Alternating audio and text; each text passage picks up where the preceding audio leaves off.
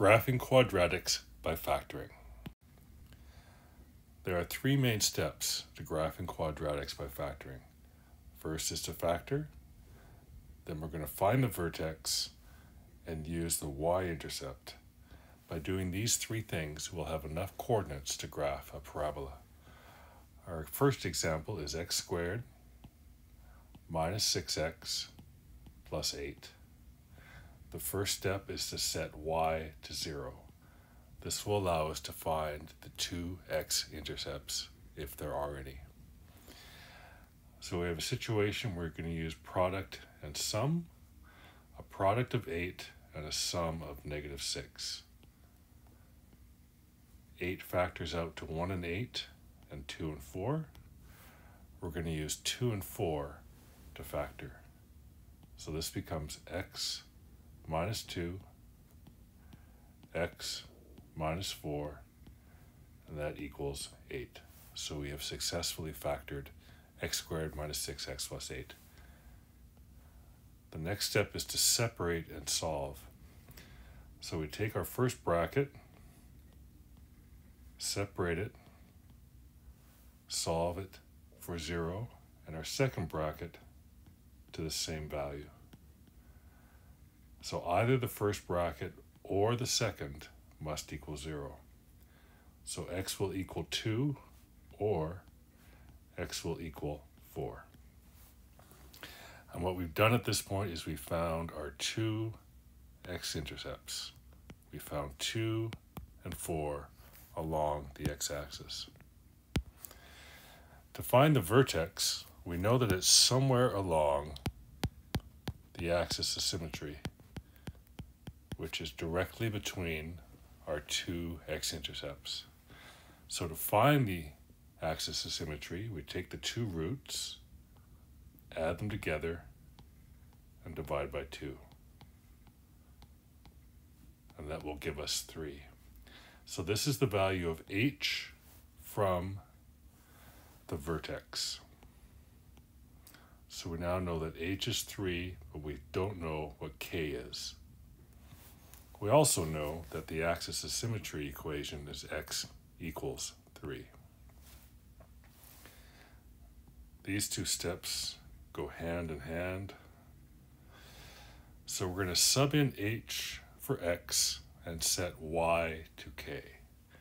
So now that becomes 3 squared minus 6 times 3 plus 8 equals k. 9 minus 18 plus 8, and k is going to equal negative 1. So now we know our vertex is 3, negative 1. And I'm just sketching that. That's not to scale at all. Now in our equation, ax squared plus bx plus c, c is the y-intercept. So c in this case is 8. The coordinate is 0, 8. So again, I'm just sketching. That value is 8. We're going to identify the mirror, and that mirror is also going to be 8. And to find it, it's equidistant from the axis of symmetry. So this distance from the y-axis to the axis of symmetry is 3. If we keep going 3 more, we'll now become equidistant. And so this coordinate now is 6, because 3 plus 3 is 6, and 8. The y-intercept is 0 and 8. And that gives us enough coordinates to graph. We only need 3, but this gives us 5. And there we go. And the title of this slide is 2 Distinct Real Roots, because our two x-intercepts are different and distinct. Okay, and that is the first example done.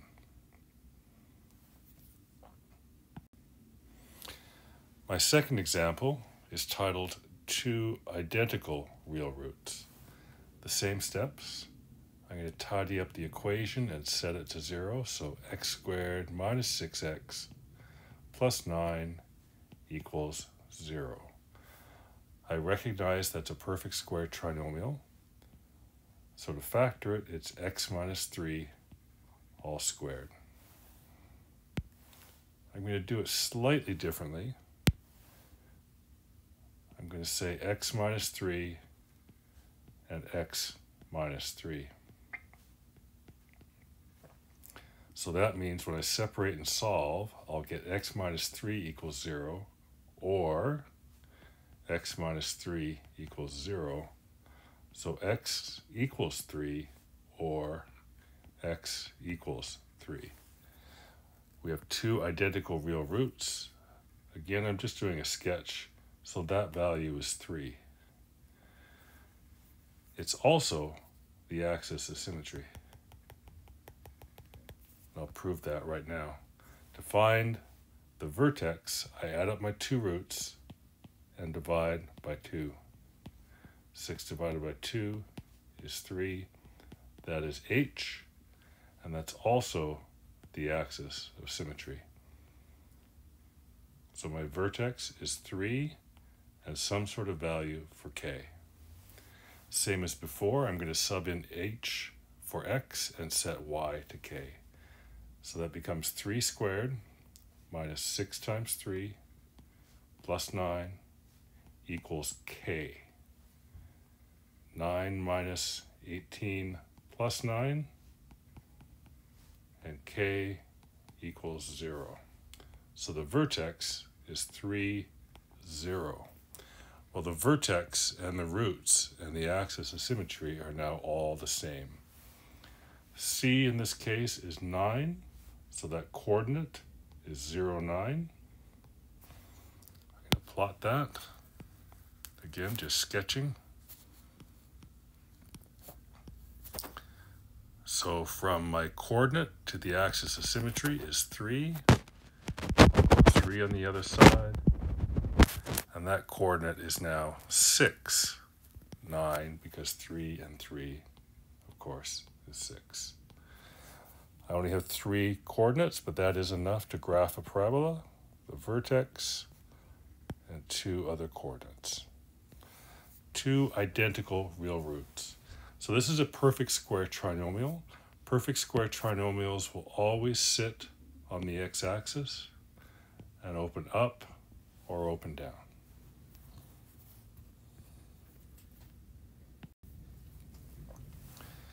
My next example. No real roots. So I'm going to set y to 0, 2x squared plus x plus 2 equals 0. And when I go to factor it, I realize it's not factorable.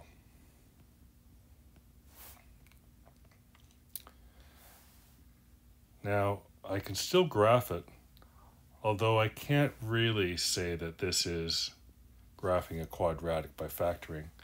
I'm going to use a piece of the quadratic formula to find my vertex. So my x value, or h, in this case, equals negative b, so that's negative 1, all over 2a, so 2 times 2. So that's going to give me negative a quarter. So in this case, my h value is negative a quarter. Still don't know what k is. I'll leave k blank now that you know where that sits. So I'm going to sub in h for x. So it's 2 negative a quarter all squared plus negative a quarter.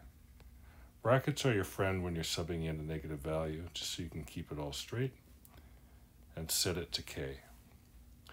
So this is 2 times 1/16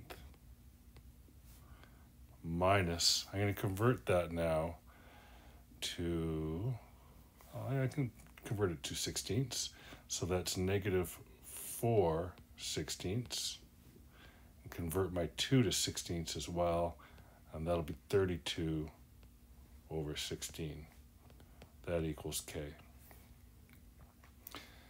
Multiply through and make a fraction, so that becomes 2 minus 4 plus 32 all over 16 equals k. 2 minus 4 is negative 2 plus 32 is 30 over 16, which is 15 over 8, which is 1 7/8, and that equals k. So 1 7/8. C in this case equals 2, so that coordinate is 0, 2. Now I'm going to sketch it out, putting my vertex in of negative 1/4 and positive 1 7/8. It's approximately there. Again, this is a sketch.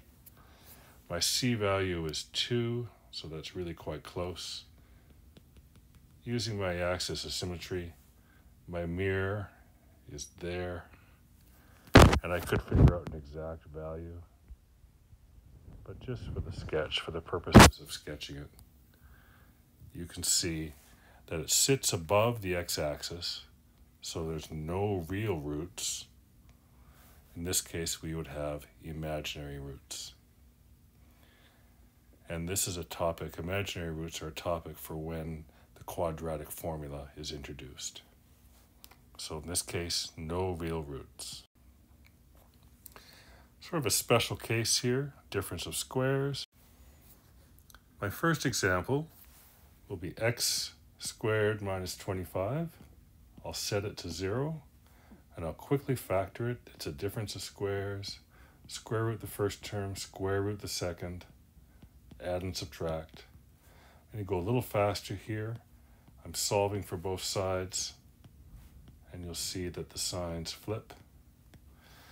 The h value will be 5 plus negative 5 all over 2, which becomes 0.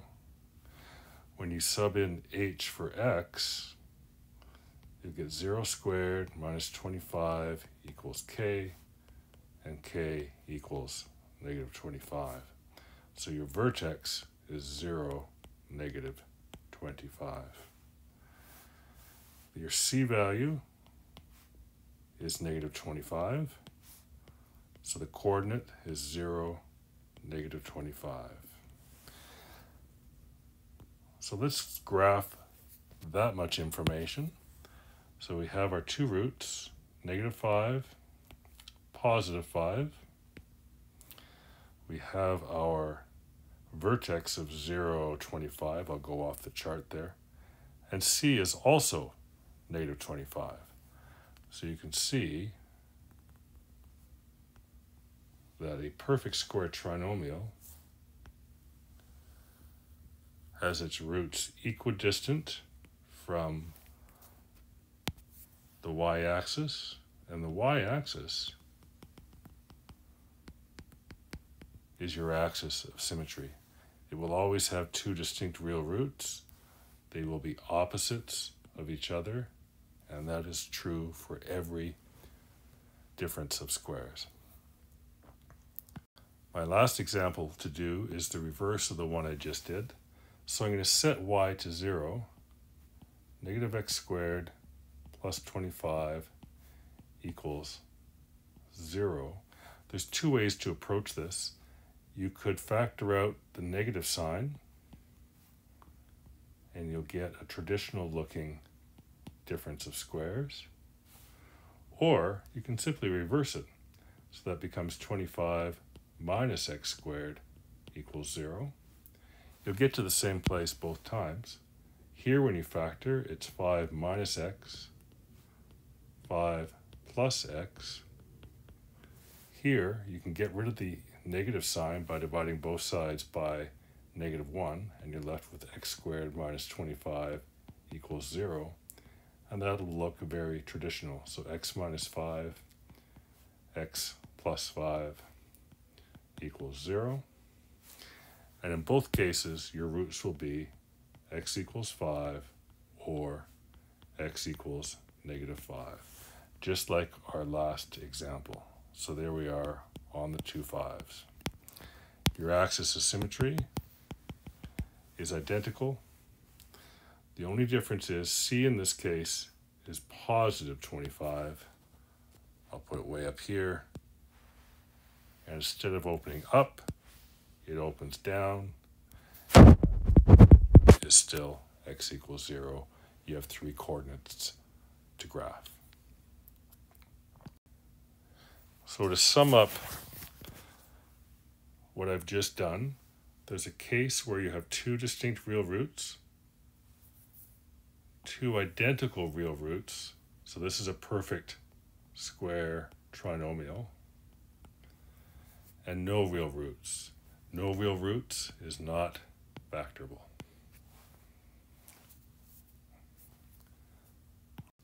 Thank you for watching.